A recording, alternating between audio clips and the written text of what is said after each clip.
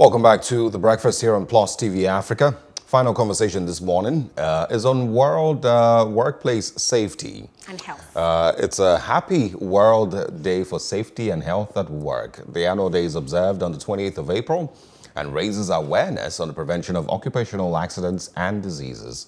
Here's a look at what it's all about. Annual World Day for Safety and Health at Work is observed on the 28th of April to raise awareness on the prevention of occupational accidents and diseases.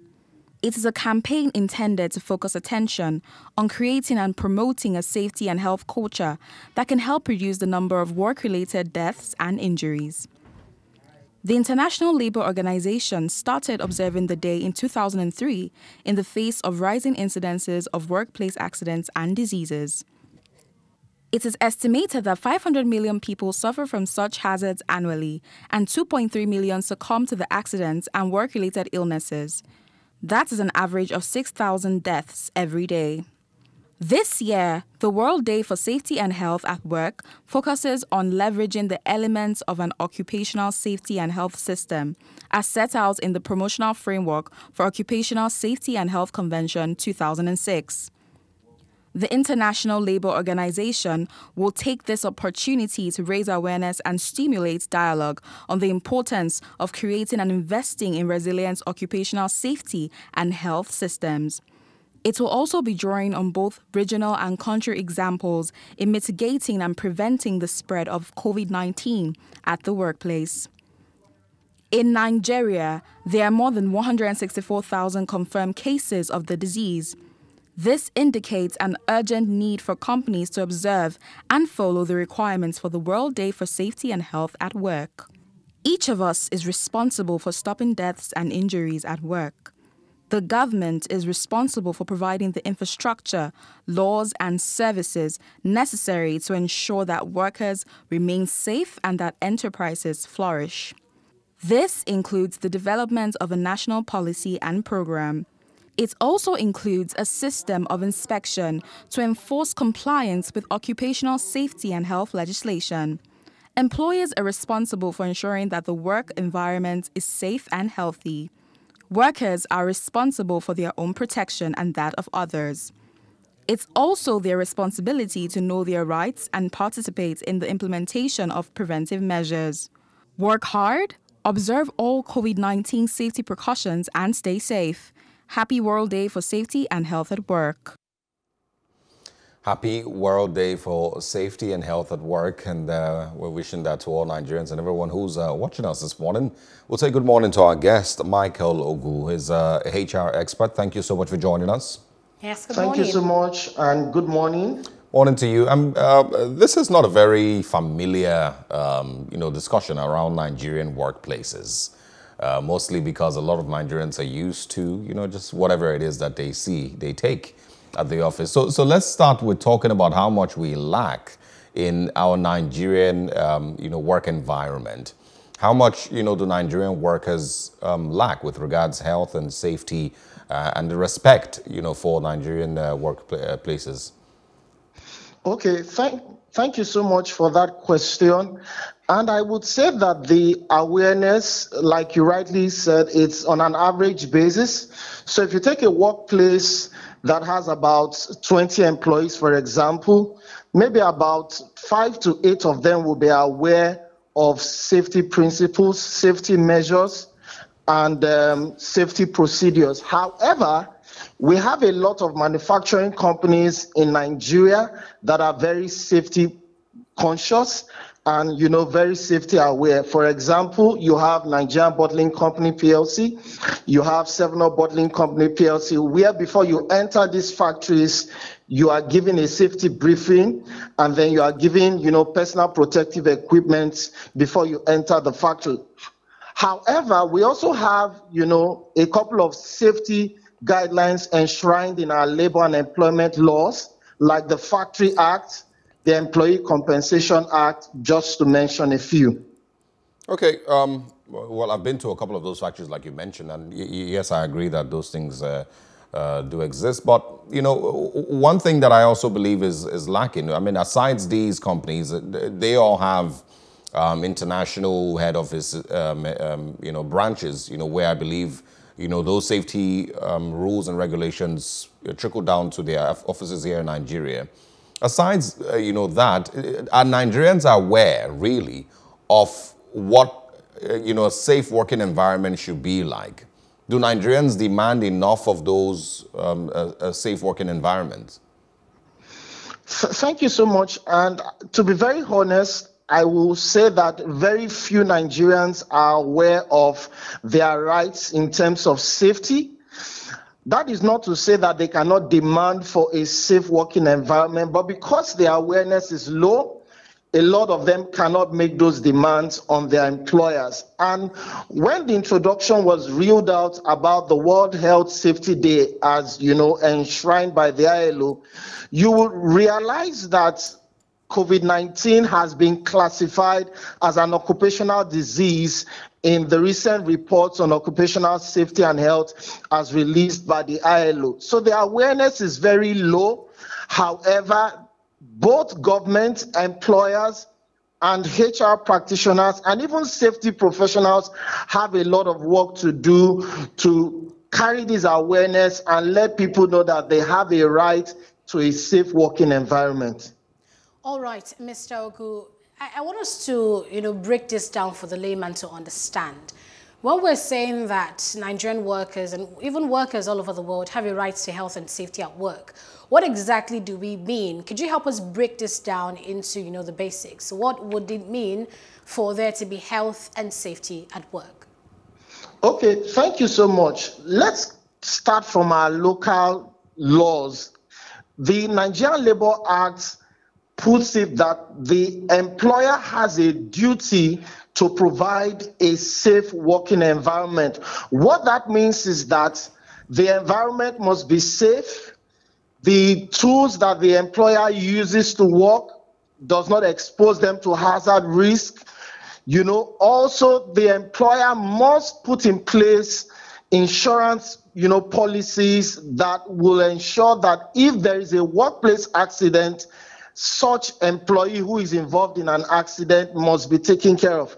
Also, there is the duty on the employer to ensure that there is continuous training, continuous enlightenment around safety rules, safety procedures, and finally, the provision of personal protective equipment. These are just some of the basics. All right, and go back to when you spoke about COVID-19, because it obviously opened up a lot of conversations about the safety of health workers. And of course, has changed, I believe, a lot of the way that we work here in Nigeria inclusive. Has also opened up the space for remote working and for people to be able to work from home. And so how would you say that, the Nigerian workspace has been able to adapt to have a safer working environment in the face of a pandemic? Thank you so much for that question. And so when we look at the COVID-19 pandemic, it happened on all of us in Nigeria. Even globally, there was no playbook for any company to adapt. So most of the things that we began to do as employers and employees were things that we did as we learned to adapt. However, let me put it on record that a lot of employers began to change their mode of working and they adapted almost immediately. So I can tell you some of my colleagues who work in other companies have rotational shifts. So it's not everyone that comes to work every day. And for those who are on site, social distancing has been observed. They are given personal protective equipment like nose masks. And for those who work in factories, they are given protective gloves and all of that. So a lot of organizations really adapted. If we take a scale of 1 to 10, we can say 8 out of every 10 organizations has adapted. Even some of the traditional organizations who said remote working is impossible have had to use technology to make their work more efficient and effective. So you mentioned a bit earlier in our conversation some laws we have in Nigeria, that provides for health and safety of Nigerian workers. But in terms of, how it applies in the practical world, how would you rate the level of compliance to these laws, especially by Nigerian employers, to their staff? Okay, thank you for that question. And I would rate the level of compliance a 5 out of 10. The reason is because safety is a worldwide phenomenon, regardless of what the primary mode of business the organization is involved in. So I've been to a lot of factories, and some of them observe safety regulations. But if you go to other companies who are not involved in manufacturing, they barely have safety protocols. So the level of compliance is a 5 out of 10. Can it be better? Yes. Can Nigerians, what kind of things can Nigerians sue their employers for? In what ways, would you say a Nigerian can take advantage of the labor laws and seek justice if he feels like his life was threatened in the workplace, or his safety was threatened in the workplace? Can you give us examples? Okay, one of the examples I would like to cite is in the Workmen's Compensation Act, which is now the Employee Compensation Act, revised 2010. There's what we call mental stress or mental duress. And so an employee can actually sue their employer if they feel that they have been put under mental duress or mental stress. So that's one of the examples enshrined in our laws. Of course, there are also other things the employee can sue for: workplace accidents that happen on site, and then also accidents that happen when the employee is on his way to work. So these are some examples of cases where an employee can ask for compensation or go to court.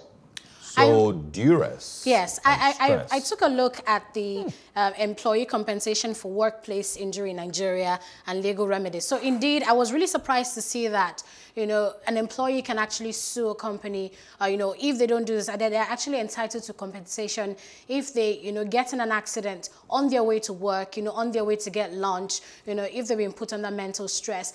But I want to really ask about the applicability of these laws, because in a situation where an employer would, dare to tell an employee, this month we're going to pay all of you half salaries, and you can do nothing about it, what really, can an employee do about that? So that's a very dicey question, but let me also let you know that the National Industrial Court of Nigeria, which is the Superior Court of Reckoning, has actually passed judgments on issues that you have raised in this question. There have been awards of people who had proven cases of, mental duress.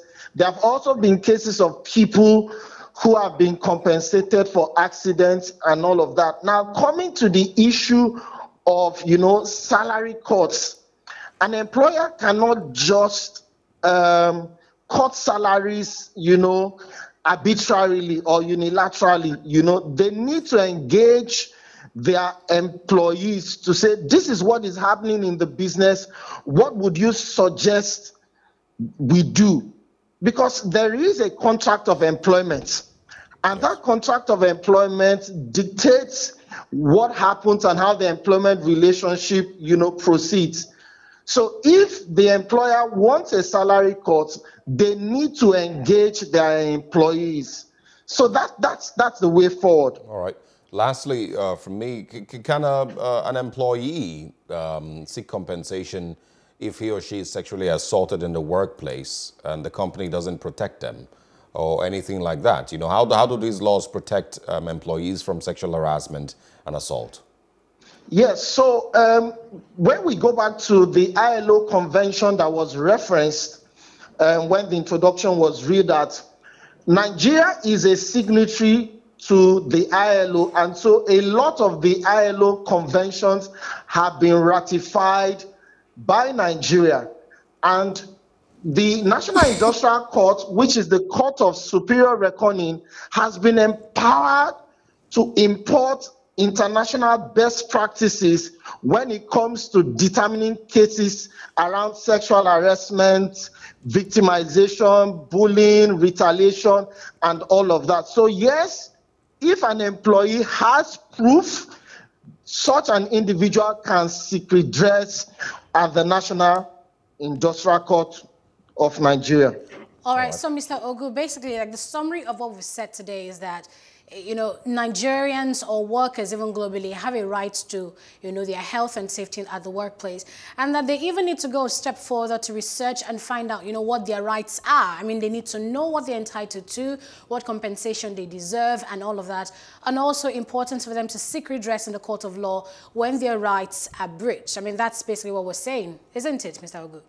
Yes, please. All right. Fantastic. Thank you very much for your time. You're a human resource expert. Thanks for speaking to us today. Thank you so much for having me. All right. So Wednesday, April 28th is the World Day for, you know, workplace health and safety. Read up on the laws, you know what you're entitled to in the workplace. Like you said, don't let your employers just arbitrarily just cut your salaries, you know, without, you know, due explanation. And also stress. Things like that. Yes, mental stress. You know, there's some of the things that, you know, a lot of Nigerians have to deal with.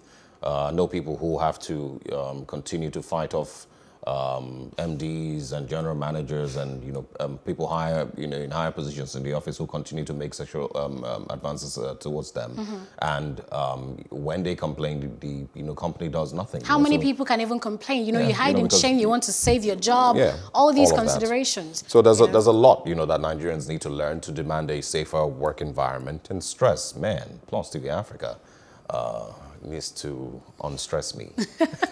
Anyway, thanks a lot for staying with us all through this Wednesday morning. It's been a very interesting time, and we hope that you enjoyed it. If you missed out on any of our conversations this morning, quickly join us on our social media platforms at Plus TV Africa, Facebook, Twitter, Instagram, and subscribe to our YouTube channel at Plus TV Africa.